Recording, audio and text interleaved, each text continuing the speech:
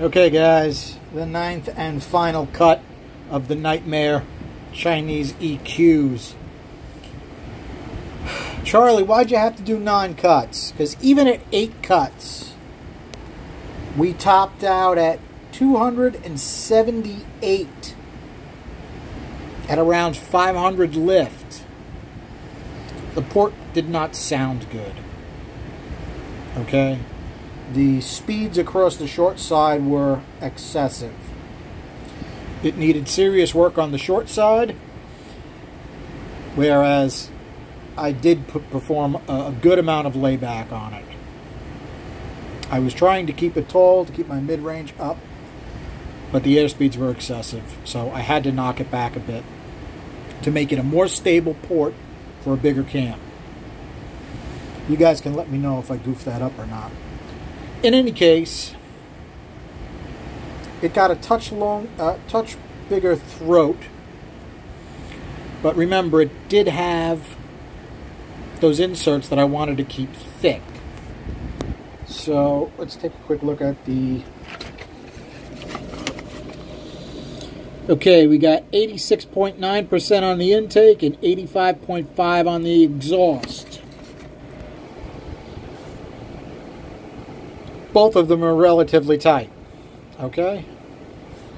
Now, could I open the exhaust up more? Sure, I could. But I did open it up a little bit more since last time you've seen it. Same reason. We had parts of that flow curve were not happy. Okay? All right, let's take a quick look at how we did as far as liquid with our new chamber design and everything. Bowl looks really good, right to the roof, nice and wide. Our splatter pattern is... Now, you tell me. Does it look like that cut's doing something?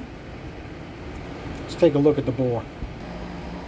Okay, you can really see the angle of attack over here. Tell me whether you like it or not. I've actually got 2 flow sheets to show you. One, the only thing I did is I shrunk these exhaust valves because they overhang. They overhung too much. Okay? And to be honest, it was a waste of a couple hours of my life because it really didn't make much of a difference as far as flow. Even though it had like 32 thousandths overhang, it really didn't hurt flow much. Which I was surprised. I would think, you know, making the valve the right size, right? Having your back cut nice. You can see the... If this thing will focus, you can see it actually has a bit of a texture on the edge because I had to machine these by hand. Charlie, you can't machine valves by hand. They'll be all screwed up. Well, we have 2 different sized valves. We have 2.002 inch and we have 2.003 inch. That's the size valves we have. Is that close enough for you? Because that's as close as I could do by hand in a hot as hell garage. The edge of it, got the slightest bevel on this side with the burr, and then I hit it again with the small file to make sure everything is copacetic. It did get a cartridge roll on the edge. This thing doesn't want to focus worth a damn today. Let's see if we can do better.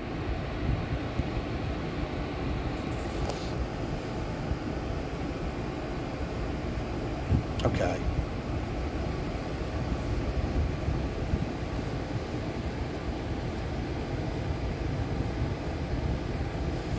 Okay.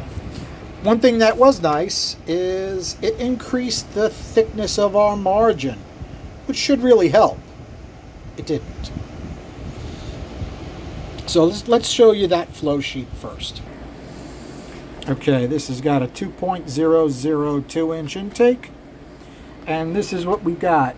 These pluses and minuses are in reference to this earlier 8th cut.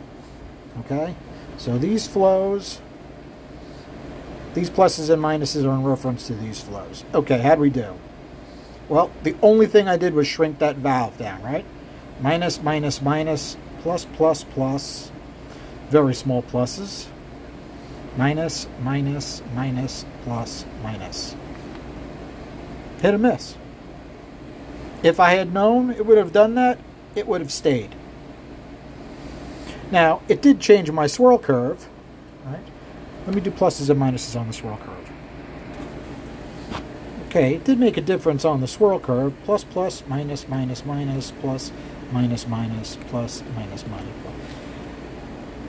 In either case, they're both usable curves as far as having some swirl. Remember, that's after our chamber cut, so that's going to make a difference. All right, as far as our air speeds, this is what they were at 500 thousandths lift, and I had to do it at 500 thousandths lift again because the separation at 600 was ridiculous. So that's what we got as far as pluses and minuses. Our pinch is too fast. Okay, our center of the cylinder went up quite a bit. This is just by changing the size of the valve. And our excessively fast short side got faster. Not great, right? Okay, so then I have to do some radical surgery as far as short side radius and opening that bowl a touch. Let's see how that helped. We really should have a good discussion on this, because I guarantee there are people that will disagree with what I have to say, which is fine. I don't have a problem with that. So, 10th cut, big short side radius, layback, change throat. Okay? How'd it do? Well, it did exactly what I thought it would do. As soon as I give it a layback, what's it going to do to the meat?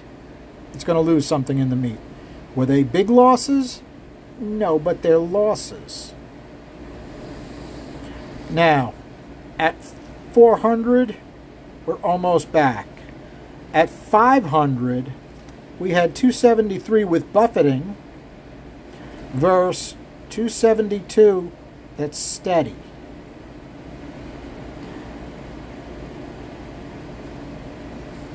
Super important, guys.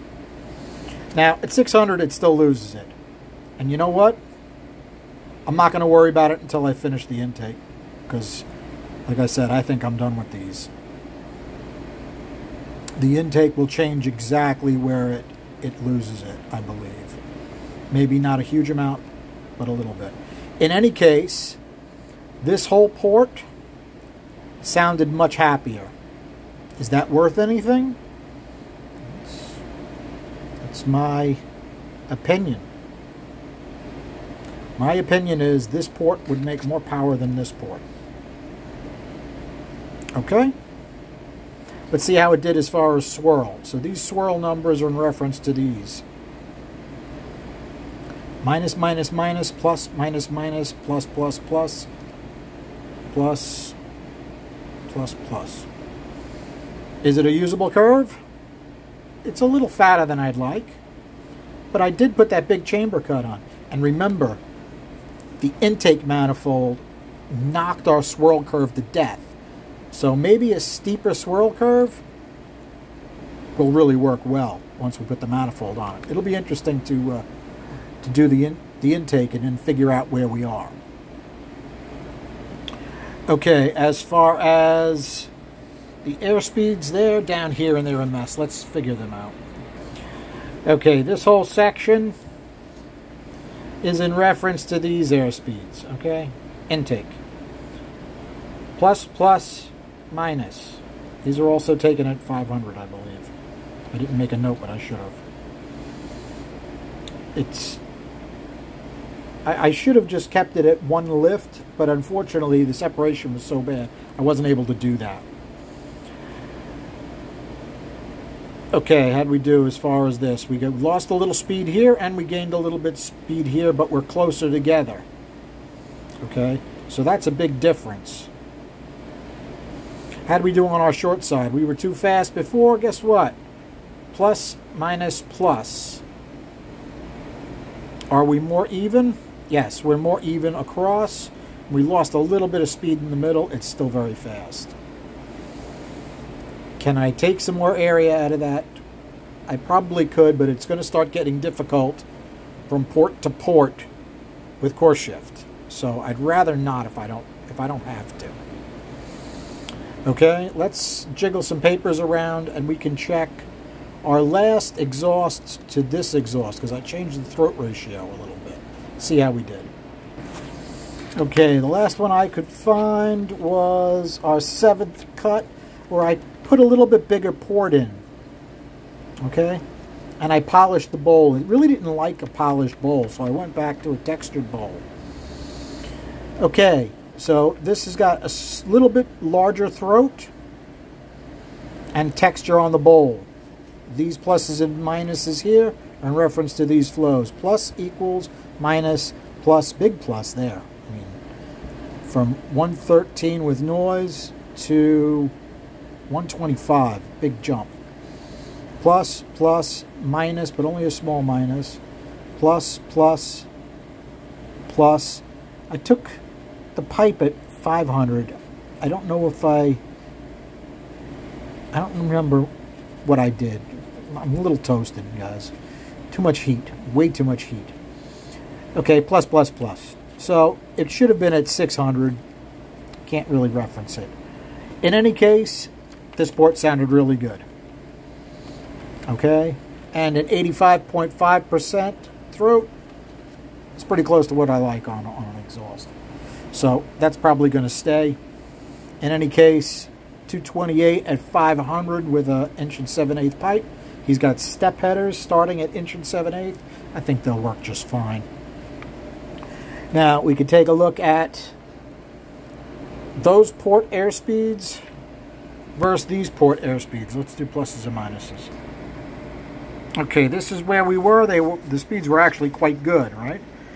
But what I wanted to do is I wanted to get a little more air through it, so I had to give it a little more area in specific spot, and the speeds did change. This mess on the bottom. See, it just says exhaust minus plus minus minus plus minus plus plus plus.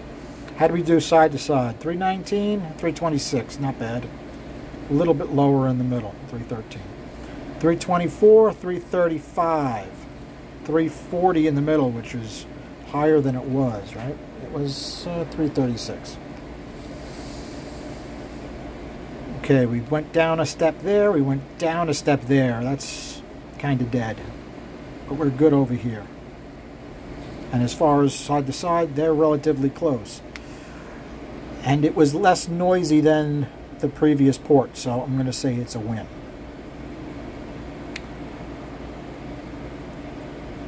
Let me show you the liquid on the valve, because I don't remember if I showed you that. Sorry guys, I'm cooked. Alright, I'm going to say the coverage on the valve is excellent. It really has a lot of the valve covered with Dicam, okay? And we need to look straight down it. Okay. You can see the bolt boss comes out into the port quite a bit still. I don't want to just make it a huge port. That's not the point. Okay? And like I said, course shift is something serious. So if I start going thin there, I may not be able to make ports all similar. So I'm not going to sweat it right now.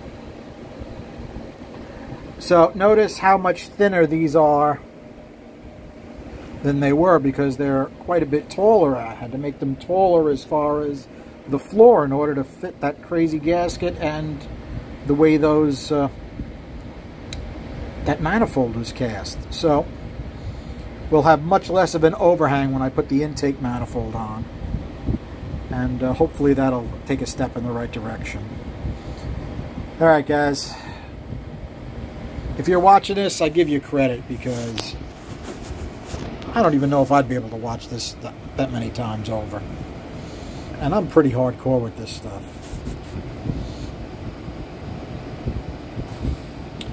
Very interesting stuff as far as I'm concerned. But then again, I'm a little wacky. And if you're watching this, guess what? you might be a little, you know, I don't have to say it. All right, guys. You know what I should... you know, a good amount of today was actually wasted making sure every single intake port and intake